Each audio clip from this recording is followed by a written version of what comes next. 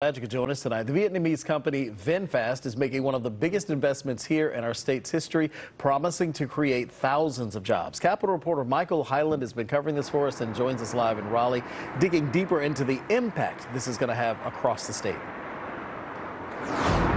Yeah, we got to look at some of the vehicles they're going to be making here, but an economist I talked to says this is about more than just a car plant and could mean thousands more jobs beyond what VinFast creates.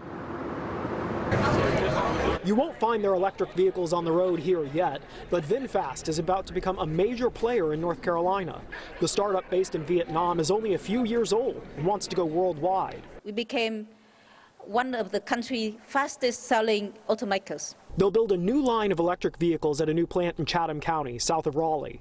VinFast will invest more than $4 billion, creating 7,500 jobs. It's the biggest economic development announcement in state history. They could have gone anywhere in the world to build this state-of-the-art center. The state approved more than $1.2 billion in tax incentives, including hundreds of millions for road, water, and sewer upgrades around the Triangle Innovation Point mega site where VinFast will build.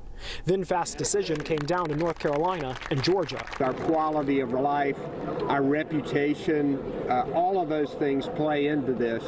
Many states have similar type incentive packages. With Toyota recently announcing its electric vehicle battery plant in the Triad, NC State economist Mike Walden says the state is developing an emerging transportation sector. VinFast could have a major impact. Maybe pumping $1 billion of additional economic activity into the region and state each year. By building in Chatham County, he says that could have a broader impact as the state promotes its rural mega sites. We need to sort of spread out the wealth to some of these smaller counties, more rural counties. That also takes pressure off of housing prices in the core counties.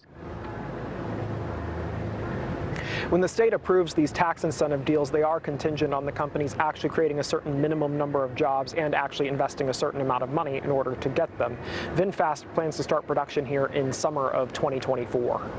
Live in Raleigh, Michael Hyland, CBS 17 News. Very cool, Michael. Thank you.